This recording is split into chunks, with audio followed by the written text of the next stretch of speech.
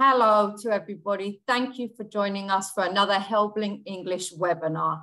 Just a few ground rules before we get started. As you know, your cameras and your microphones are switched off, but please do use the chat box to interact and select everyone in the drop down so we can all see your messages. And don't forget that tomorrow you will receive an email with a link to get your certificate of attendance. So today we're absolutely delighted to be joined by Nóra Wünsch-Nagy, who is the co-editor of our Helbling English Readers blog. Many of you may have already seen a number of posts. If you haven't, at the end of today's talk, we'll tell you how you can sign up. So without further ado, Nóra, if you'd like to turn on your camera and your video, it'd be lovely to see you. Hi. Hello. I'm going to let you introduce the topic of your talk today, which I'm very excited to hear you speak about. So thanks very much for joining us and good luck and have a fantastic talk. Thanks very much. Thank you, Lucy. Hello, everyone. I've been just reading the chat box and I'm so happy to see so many people from all over the world, literally. And I think it's going to be a fun event. And I wish I could really see you in real life right now. So the topic of the webinar, as you might know already, is multimodal reading. And we will talk a little bit about, and let me just get into the plan already. We will talk a little bit about what multimodal reading is and what the basic ideas of the multimodal approach are to, I'm sorry. Something happened to my slideshow, which I have to pause. Okay, I'm going back. So we will talk about the basic idea of the multimodal approach to communication and learning. And I will show you some examples of multimodal text. We will compare multimodal reading and a normal type of reading that you might be all very familiar with already. We will talk a little bit about skills integration, how you can integrate reading, viewing, and listening mainly, but we will have some other skills as well to talk about. And finally, I tell you what I think are the benefits for your students. So let's get started. If we talk about multimodality, we really need to talk about monomodality first. And what's important here is that something is happening to my slideshow. I'm really sorry about it. Let me just stop it for a moment. Okay, and I pause again. It should be working now. So we need to talk about monomodality first. When you look at these images, you see a book and you see a concert. You see a famous painting, the radio, and an academic article. In all of these examples, some kind of resource, some kind of meaning-making device is emphasized. In the book is the written text. In the concert is the music, although there are also the people, but they are all wearing black because they want to emphasize the music. In the image, there are the colors and there's the image itself, the face of the girl. In the radio, and that's the trickiest, you only have the sound and nothing else. When it comes to an academic journal, of course, you have the layout and different fonts, but they are really downplayed because they want to focus on the written text. This is a kind of monomodal thinking. Of course, there are a lot of modalities and a lot of resources happening at the same time, but one thing is emphasized.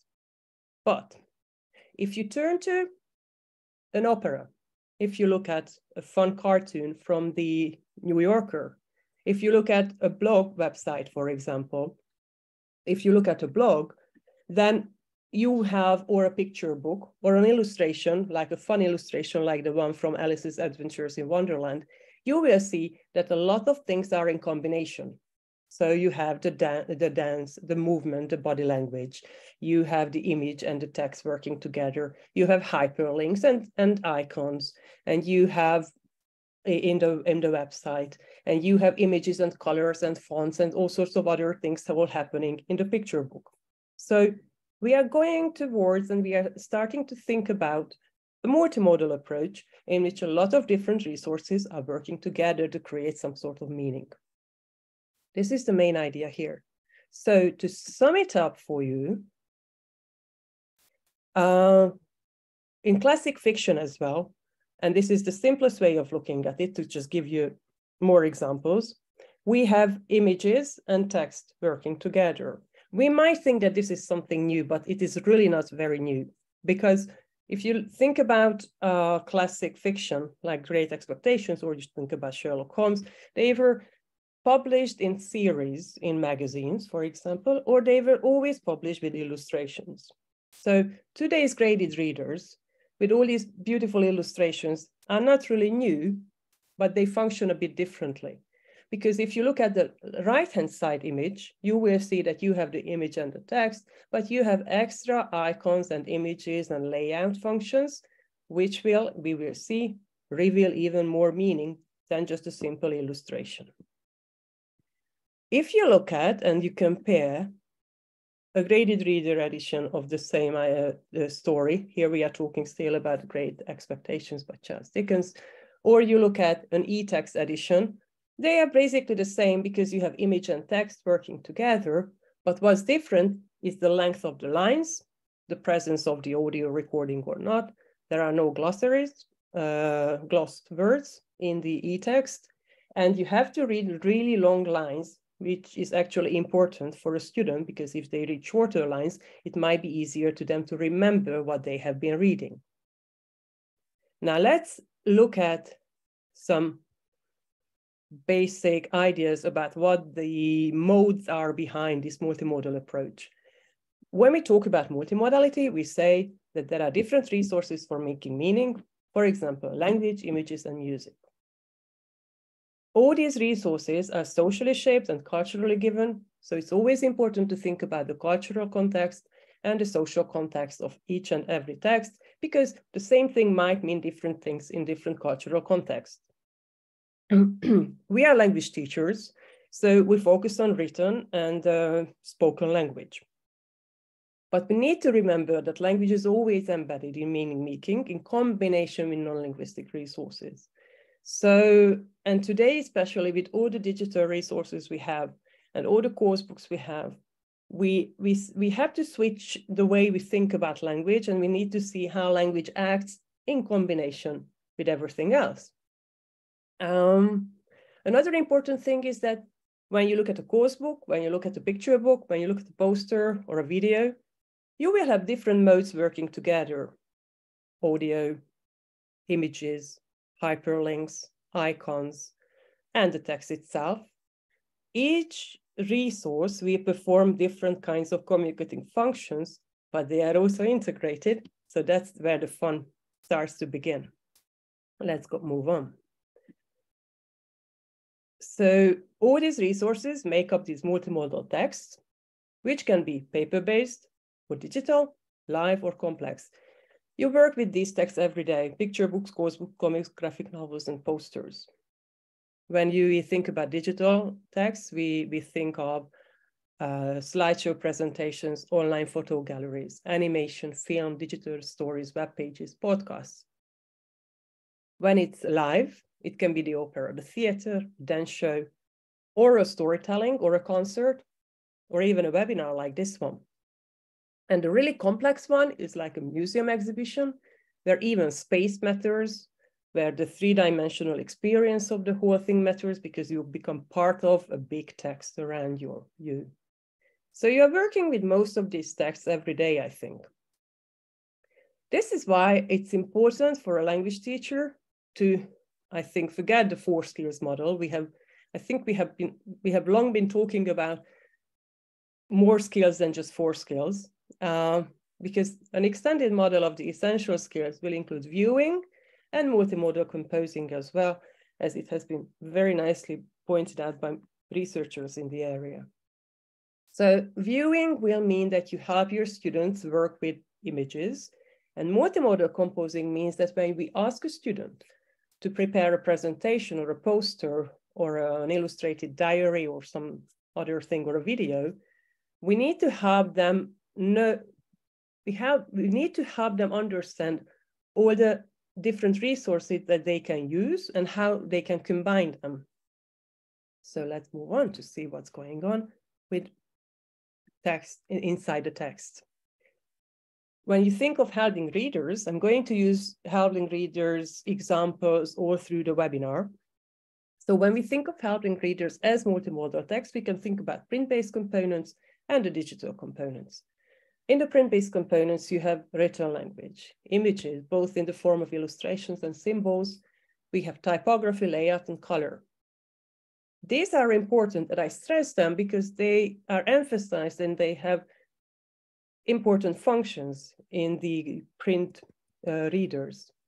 In the digital components, we have spoken language in audio recordings. We have sounds in the audio recording. We have the interactive web pages and online games, especially in the Thinking Train series for young learners. It's really nice. So when we look at actual examples, so multimodal components in the print page, this example comes from the listening series reader Midnight Bay. You will have an image, that's important. You also have an image and a symbol with a digital extension, which is a spoken language. That's something, there's a little icon, the students should guess, but they won't really guess. That's my experience, because they might not pay attention to detail. So you need to tell them that the icon is a mobile phone, which means that you can listen to the story on your mobile phone if you download the Helbling Media app, but you can just listen to it on your phone. You have the written language, but you can also see these little red dots, which are again meaningful because they sign the glossed words, which you can check at the bottom of the page. So layout, typography, color is in combination with the images and the audio recording. They all come together in the printed page. Then if we talk about the listening series, and there's a really interesting feature of this series, which is you have a page with typical exercises and images. And here, what you really focus on, what you are emphasizing is the audio recording and your listening, but you are supporting it with some images and some activities within the page. The idea is the same here as before. Now, you can give even more scaffolding. And if you are doing any kind of listening, you can always print the transcript.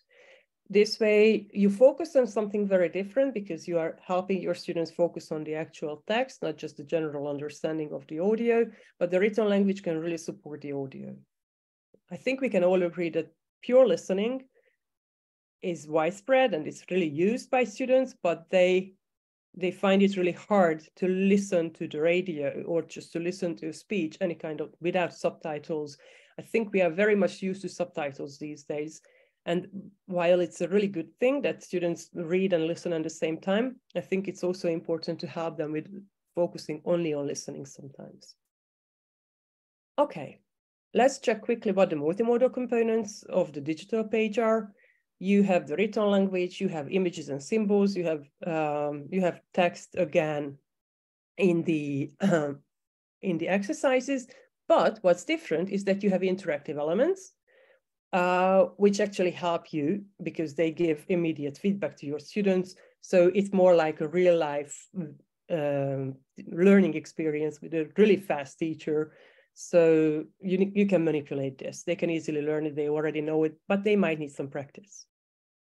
Okay, the audio is interesting because I mentioned it, that you can download the Helbling Media app and focus only on the audio. What is really nice is that once you have, for example, Midnight Bay, you can check all the chapters. You can see that on the left-hand side image. You have the chapter or the page choice.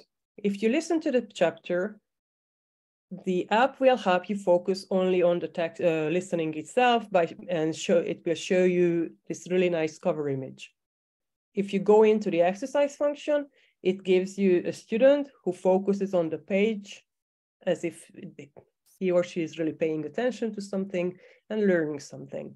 So what we emphasize here is the audio component, so students can really practice spoken language. Okay. Let's look at a Thinking Train example. This is from The Girl and the Magpie, a lovely Thinking Train story. In this series, you get double-page illustrations. It's very similar to the typical traditional picture book students are already familiar with, where you have a beautiful full-page illustrations. short text, but you also have the audio function, which you can listen to on eZone Kids. The images are really powerful. That's where you get most of the meaning out of. But you also have the text, and you have something extra that you might not find in normal picture books.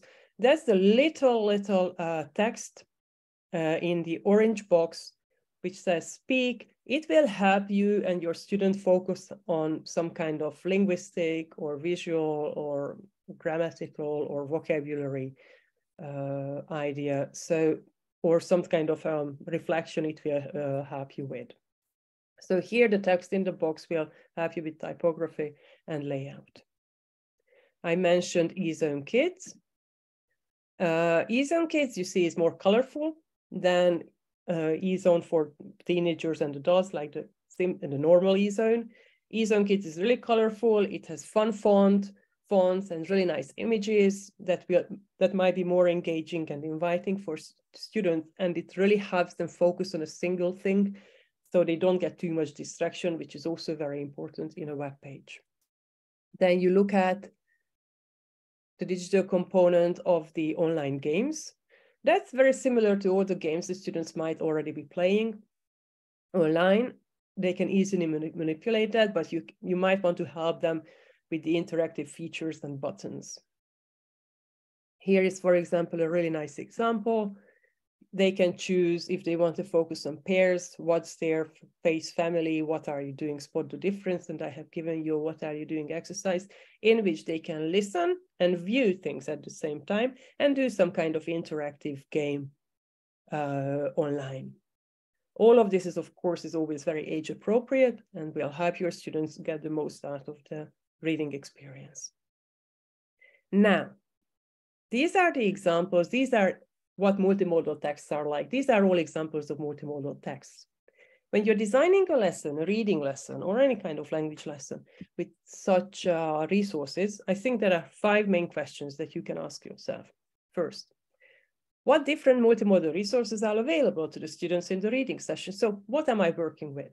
Written text, illustration, visual organizers, and interactive and digital games. Because if you know all this and you're thinking about your resources this way, you can get more out of them. Second, what different skills need to be activated to work with different resources? Reading, viewing, listening. Is it also important to help students with composing? Is it important to think about the cultural context and talk a little bit about that too? 3, what are the characteristics of the different media available? So we are not only talking about the resources, but the media might be different. For example, you have the printed book, audio recording in mobile app, reading activity on the web page. If we move on, I have 2 more questions for you. What is the function of the different resources? For example, they can illustrate the story, define a word, organize content, highlight comprehension, questions, and create an atmosphere. These are all very different functions, and you might want to tell your students that this is what we are looking for here. I will talk about it later, but when you are doing this, when you are explaining to your students how the different elements of your book work, you are really helping them to think about multimodal texts, and you are helping them with some kind of higher order thinking skills, which is really important for them. The 5th question should be, how can you characterize the relationship between the different resources? It sounds really complex, but it's very simple, because you can talk about image-text relations, image-audio relations, and audio-text relations, or all the different resources and their relationships all together. I'll show you examples of this, of course. Now, while you are doing this and putting all these skills and modes together and thinking about their relationships, what you are really doing, you are integrating all sorts of skills that we mentioned before, not only the 4 skills, but 6 skills already. While you are doing this, you can focus on only one skill. You can have a bimodal focus and think only about image and text and give the students an exercise in which they compare what they read and what they see. Or you can have a really complex focus, but you are also focusing on digital skills, because digital is not simply putting whatever is in print on the screen, because you have new possibilities and new functions because of interactivity, hyperlinks, and a very different reading path. By reading path, we mean that, for example, in Western culture, you read from left to right. But everyone knows, and my students also immediately respond, oh, okay, but what happens to Japanese manga or any kind of other text that comes from a different culture that you read from right to left? So that's a really set kind of reading path for you in printed materials. But when you go digital and you go and read on the screen, the reading path is not that simple and not decided for you. It is manipulated, of course, and your gaze is somehow led by different resources on the web page. If something is flashing, you will obviously look at the flashing image, but still you can start looking wherever you want to start looking. What's also important that for skills integration, you can choose the right media format. For skills focus, you can decide if you want print or audio on mobile and so on. So you can think about all these things together. This is what I was talking about just now, is that when you have different types of reading. When we read print-based texts, written texts, or multimodal texts, we work with different resources. So in the written text, words tell what you are reading. It's more visual. You are also touching the page, of course, and the paper is important, but it's mostly visual and, of course, text-based. There's dialogue, but first, second, and third person narration, and so on. The style is verbal. There's wordplay. And in a visual sense, it's typographical, formatting matters, layout matters, and punctuation matters, and so on. When it comes to imagery, it's about, it's verbal. Description, symbolism, metaphor, and so on. And the reading path, something I introduced a second ago, is mostly linear and sequential, and the reader mostly follows it. Of course, I know a lot of people who start reading a magazine at the back, which is normal, I think, for magazine readers. But when you are reading fiction, you probably want to start it at the beginning and finish on the last page. Now, when it comes to multimodal text, you have more images maybe. So layout, size, shape, color, line, angle, position, perspective, all these things are important. It's tactile, but you have also hearing, it's moving. So a lot of different senses are involved. Interpersonal meanings, like the relationship between me and the text, are developed through visual features, how you are positioned, from what angle something is represented, what perspective you have in the image. You have graphics, animation, and frames, menu boards, hypertext links. So you have a lot of additional features in the organization of a multimodal text. And most importantly, the reading path is non-sequential and non-linear. You have more choice and opportunity to interact. And there are a lot of vectors, and by vectors we mean actual arrows pointing at different things, or some kind of gaze of a person, or somebody's pointing at someone, imitating an arrow. So sometimes you follow all these vectors, but in a non-sequential and non-linear way, maybe. So you can see that when you think about how you work with these texts, it's a bit different from like the traditional print-based kind of reading. Okay, so let's start focusing on the different skills. First, we can focus on listening. When we think only about listening, we focus on speech and sounds. Intonation matters, tone, speed, and volume. Students develop phonological and phonemic awareness. When they are listening actively and they are engaged in active listening, it takes a lot of concentration.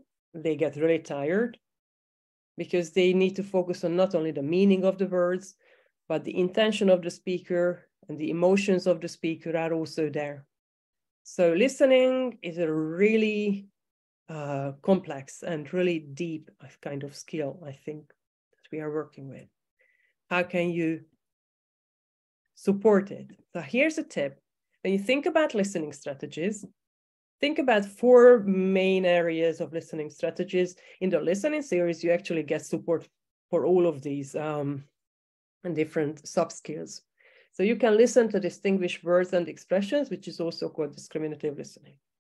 You can listen for details and information, that's precise listening. You can listen for general understanding, listening for gist and summarizing. That's what we do most of the time, I think, when we talk to each other. And you can listen to evaluate and analyze something, so you listen for inference.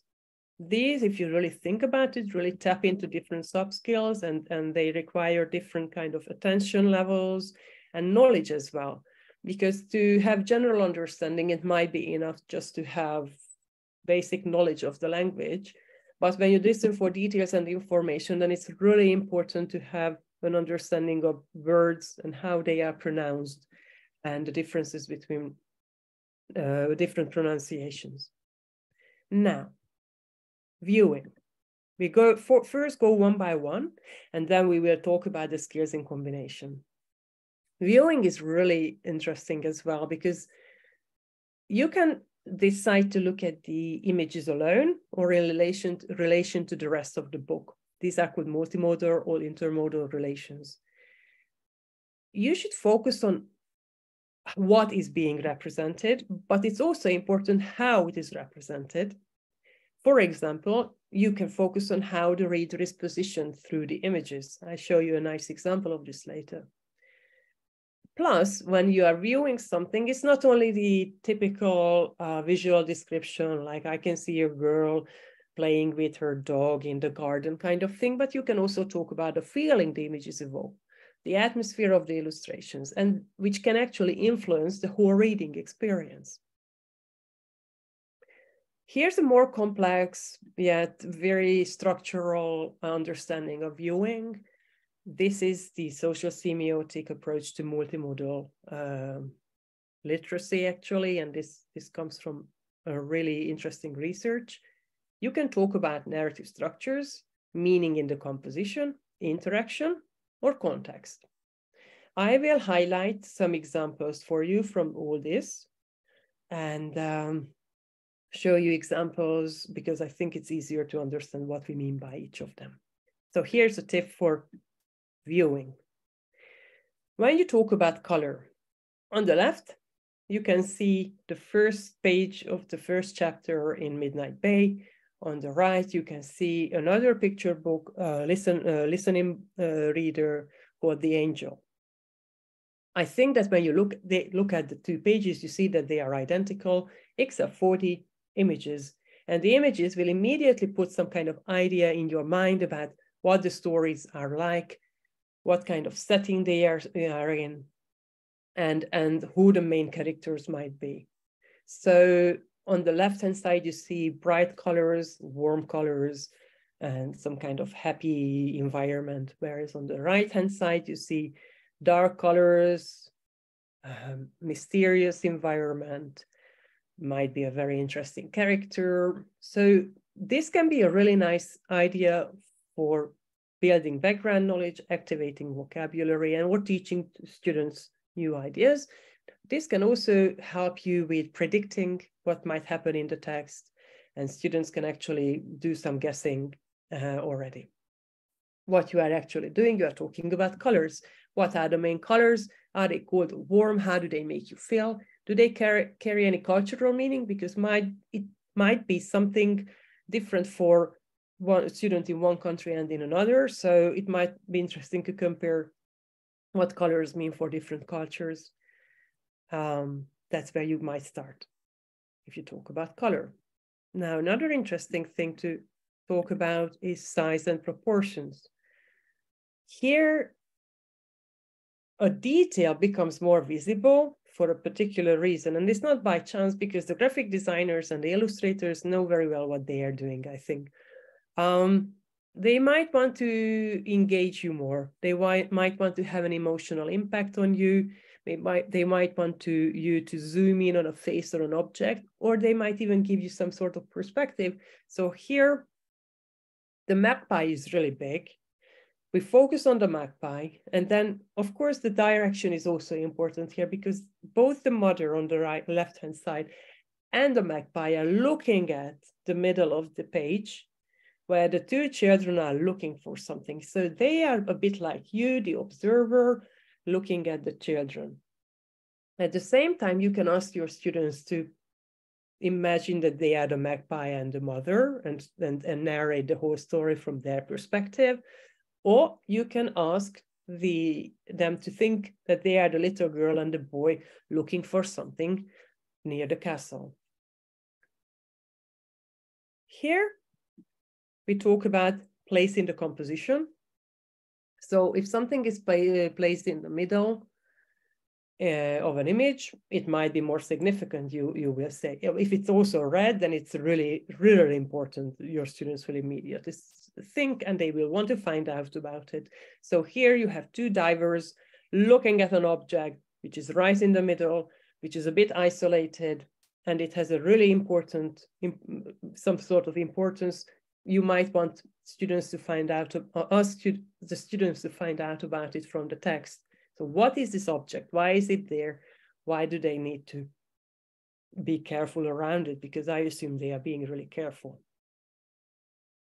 Positioning the viewer is something I mentioned before. So here's an example from Midnight Bay. You are positioned behind the driver and the passenger, and you are looking at a scene. You are driving along the coast with them. You can ask students like, where are you positioned? Why do you think it's important that you are looking at this image with them? What can you see? What can they see? So it gives you some sort of perspective. You are part of the story here in a way. And finally, when we think about only viewing, contact and distance can be interesting. When you zoom out and you look at a scene from a distance, it gives you more information and it gives you some kind of new perspective when you can actually summarize what's been going on, and you might find some closure here. So the magpie is flying away, the little girl is in her room, the foxes are looking up, and all the animals are close to each other, but not too close. So there's some distance, and it gives you an objective kind of perspective on the whole scene. You can ask, like, how close are people or objects? What kind of relationships do they have? How are they feeling just based on this experience? Now, we have looked at listening, reading, listening, and viewing. Now let's look at all these skills in integration. When you decide to focus on viewing and reading, you can ask like what the relationship is between the images and text are like. So after many, many years of teaching this to my own students, and I have read a lot of taxonomies and structural descriptions between images and text, I still find that the simplest way of approaching the relationship between images and text is to think about them, whether they are converging or diverging. Now, if you say this to your students, they might look at you like, what? I don't understand what you're talking about. This is what I mentioned, like they do not have to get this meta language that you understand. It's enough if your students know that meanings in the image and the text can be similar or different. So if there's co-commitment of meaning, they connect. If the meanings differ, they might bring new meanings. It's already some kind of meta language to think about multimodal texts, but we don't have to scare them with really technical terms like converging and diverging. But it might help you to remember that this is how we actually look at all these meanings together. And when it comes to like, okay, if there is co-commitment or some kind of difference between the different resources, how do the modes complement each other to create new meanings is the question to ask. So let me show you examples because it's always easier with examples. Look at this page. Let me read it to you. So this comes from a girl, the girl and the magpie. And in this scene, you can see the boy and the girl cycling home. The text says, now they are cycling home. Faye's bracelet is not on her arm. Oh no, it's my favorite bracelet, she says. Faye wants to go back to the park and the castle, but it's too late. I'm sure Mom can drive us back. we can look for your bracelet together, says Jonathan. If you read the text, you get one kind of meaning. If you look at the images, you have a lot more information. You see that the girl is sad. You see that she is even crying. You have information about the environment. There's a badger and there are some bunnies, and it's a beautiful scene with the sun is setting and there are flowers and trees around. So you get a lot more information from the image. But if you put the two together, you create a really complex meaning. So questions to ask: what meanings are there in the text which are not in the image? They are actually diverging, they are very different because they are complementing each other in a way. What meanings are there in the image which are not in the text? Does the text say how Faye is feeling? It doesn't actually, it's in the image on her face. How do the colors make you feel? Okay, because the colors are really happy and I think they are very positive, but the feelings of the girl are really negative in a way now. Can you see the bracelet in the image? Because it's not said there, not represented there, it's only in the text. Do you know where they are going and where Faye wants to go? So if you look at the image, you have no idea that they might go back to a castle, but if you read the text, you know that. So, and there's a question box, which might help you reveal even more meanings. I said that this is a special feature of the Thinking Train series and other readers, where you get some kind of support and questions to help you focus on some kind of interesting feature of the story. So this is one way of looking at viewing and reading together. Let me show you another example. Here, the illustration is not really part of the whole story, but it gives context and information about the participants and the setting. So in the previous example, they complement each other in a really complex way to create a new meaning. Here in readers for teens and adults, the illustration is more about giving context or creating an atmosphere.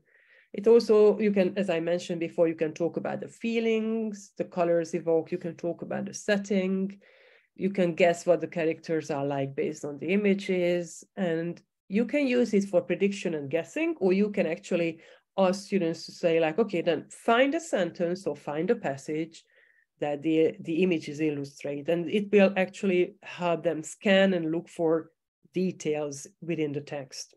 You can use images for really specific reading skills development as well, if you think about it. Okay, now we want to read and listen. It's a bit like watching films with subtitles without the video content, actually. Or, yeah. So the reading strategy here is that you read the text while you are listening. It's very different from reading only or listening only, we all know. Because there's different knowledge areas which are developed here. You can practice pronunciation this way. You can do spelling, intonation. You can focus on word groups and syntax, because when students listen to someone, they might experience an interpretation actually of the text. And you can have additional meanings when you listen to the recording of a reader. For example, there will be sounds of the environment which are not written in the text, noises. You can guess how the characters are feeling, or you might imagine what their personalities are like just based on their voices. So here's a tip. You can ask students to mark interesting words as they listen. How do they sound? It might be something that the students don't know how to pronounce a word and they can mark it, or they might just find it interesting with the way the word sounds, and it doesn't sound the way they imagined it would sound. Or you can focus on what meanings are present in the recording which are not in the text or image, and this is very specific listening, but really interesting, because you can say that I didn't think that she was really sad, but her voice suggests that she's really sad. And even just saying something like this is reflecting on a lot of things that are happening within the text. You can listen to a passage, then stop the recording, and then ask students to imitate what the way it was said. This is something I think they already use, or you should encourage them to do it, because this will help them with speaking and pronunciation. Imitation is a great way of developing pronunciation and speaking skills, I think. Okay. Now we can also view and listen, which gives us a completely different scaffolding to the narrated text. Now you know the drill. We are comparing the different resources and what meanings they carry. So you can ask, like, does the audio convey the same meaning as the image? There is a really interesting complementary relationship in creating a multimodal text. It might be a really hard way. It might be for more advanced lessons, or for lessons when students feel more comfortable with only listening. When you don't let students actually read the text, you just ask them to listen and look at the illustration. Okay, so here, what can you do when you are reading, for example, an illustrated story like Midnight Bay? You play the recording, and the students only look at the illustration to help it focus on the imagination, and just ask students to note down information they heard but could not see. It's different again, because they might have even less information present in the image than they would have in the text. So it's a different kind of game that you can play. So this is how you combine all these different skills together. And to really summarize the whole idea and to go through these steps with you again and again. I'm sorry, I went too fast. When we are practicing, or when we are helping students prepare for multimodal reading experiences, there are very different resources at work with different meanings, and they work together to create a complex story. When you are doing this, you are actually developing some kind of multimodal awareness, or just text awareness of the meaning potential of each mode. And they help us create and get layered meanings out of the text.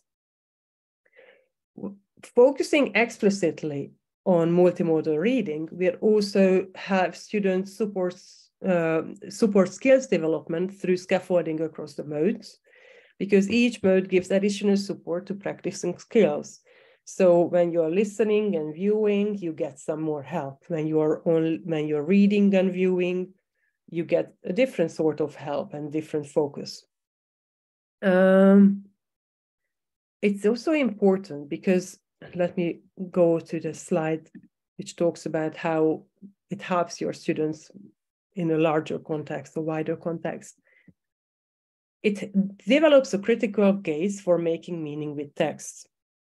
And I showed you examples from the graded readers and the Thinking Train series, but you could take the same approach and same exercises and questions and choose a poster or a website or a magazine or a kind of social media page, and ask students to do the same kind of drill, comparing the different meaning-making resources, how they complement each other, how the meanings differ, and how all these different interesting relationships create new meanings.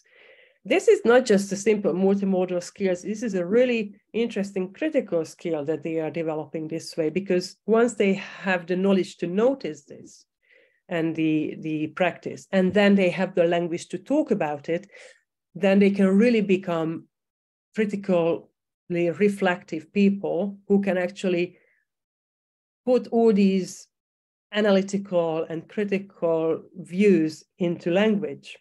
And this is what we are actually helping here. It's one thing that we help them with pronunciation and vocabulary building and viewing and talking about emotions, but in a larger sense, or in a more interesting sense, we are actually helping them to become critical readers. So, of course, it supports reading comprehension. Implied meanings might be highlighted. through the intonation. If students learn to listen to people's voices, they might understand what implied meaning means. Or if they learn to look at an image, they might understand what the implied meanings might be highlighted through the illustration. So in a way, when you are working with multimodal reading, you are building knowledge of language multidimensionally as well. You can focus, of course, on vocabulary, pronunciation, and syntax, but you are giving it all these traditional focus points, even more support from more directions. What's more interesting, I think, is that I'm not saying that reading without illustrations is not interesting or good, because that is really imaginative, and that really helps your students' visual imagery and thinking. But when you have illustrations with your text, it really brings the text to life explicitly, and it can support emotional development. And if the students don't like the illustrations, they can even say that, oh, I imagined it in a different way. So I think that with higher level students, or with teenagers or adults even, that's a really good discussion point. Like, do you think that this illustration works with this text? Does it look the way you imagined? Imagining this story in your head? Do the characters look similar or different to the way you imagined them? And what I was talking about before, about how it helps students with reading social media and the news and websites and magazines, that's the priority expectation today, because students are expected to make meaning with, interpret, and create multimodal texts. But I often see primary school students and even high school students or university students who struggle with putting a really good presentation or photo gallery together, because it's not simply just throwing all these resources together. We really need to think about what we want to achieve. Like, when I create a slide, why am I using an image? What can I show with the image that would be too difficult to explain? This is what Günter Kress always says, writes in his books, is that I need to find the right resource for my communicative objective. Now, to translate it into simple language to your students, you can just say, like, is it easier to draw what you want to say, write about what you say, or sing what you say? Maybe a sound would be enough to represent some kind of meaning, or maybe you can just use an image, or really write down and explain with text what you want to say. And this is multimodal thinking and making choices. And students need to be really good at this. This is how they will not end up with presentations or with posters, with super unnecessary resources, or too much text, or too little text, or maybe this is how they can really learn to use images meaningfully. So what they are actually doing, they are really learning how to create multimodal text as well. If they get the chance to talk about this, they learn a meta language to talk about text, which doesn't have to be very technical. It can be really simple. I think that for you, the teachers, what's important is that you also become aware of all these resources and use them in a way that really supports your lesson in that day that you are doing it. So let's say I want to focus on pronunciation today. Today I only want to focus on viewing. It's totally fine. But if you start thinking about the resources together, I think your teaching will be easier. This is the main idea for today. I really hope that I managed to give you some new ideas, or just to confirm some ideas you already had. If you have any questions, I think we can talk about it. Or you can just put questions in the in the chat box if you have something really important to us now. Otherwise, what I recommend is that you go on the helbling.com English website, or you can just simply check this the Helbling Readers blog, where you will find quite a lot of information about visual literacy, reading strategies, multimodality, and skills development as well as interviews with illustrators where they really talk about their process. So they might be interesting for you to read.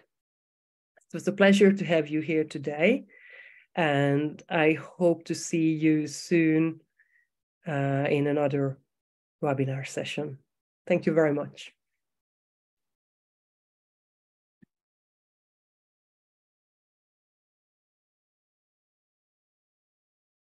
Nóra, thank you so much for your time today. As you can see in the chat box, absolutely fantastic feedback. People really, really enjoyed the session. Sorry, I took a second to turn my camera on because I just opened up the blog. I thought maybe what we could do is just take a minute or two for those people that are still logged in and want to. If I share my screen, I'm just going to give people a chance to see what we have on, an idea of some of the things that we have on the blog.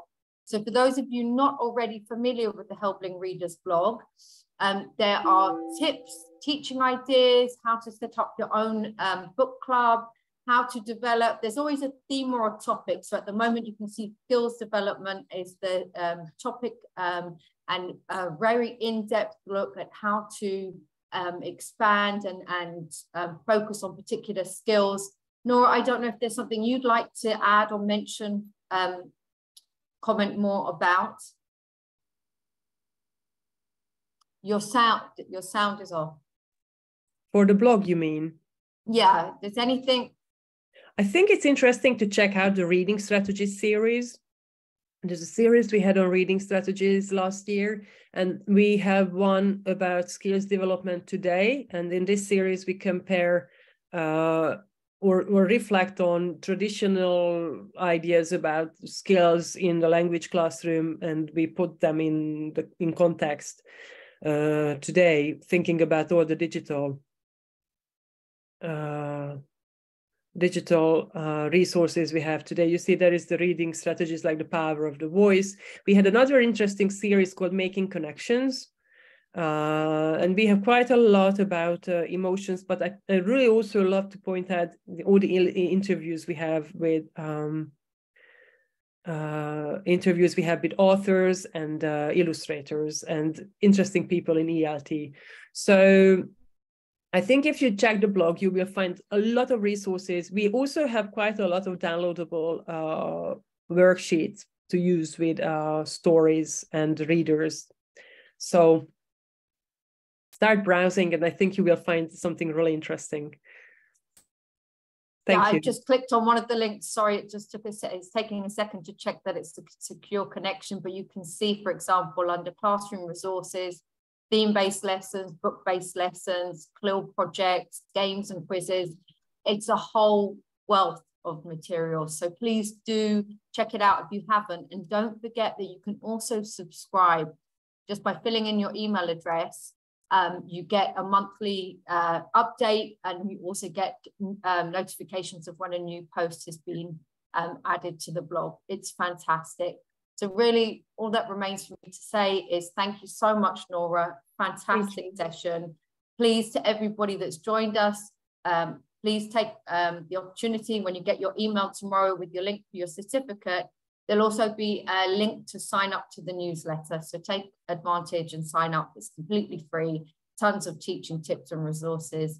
And thank you all very much for joining us today. Thanks, Nóra. Thank you, everybody. See you all again soon. Bye-bye.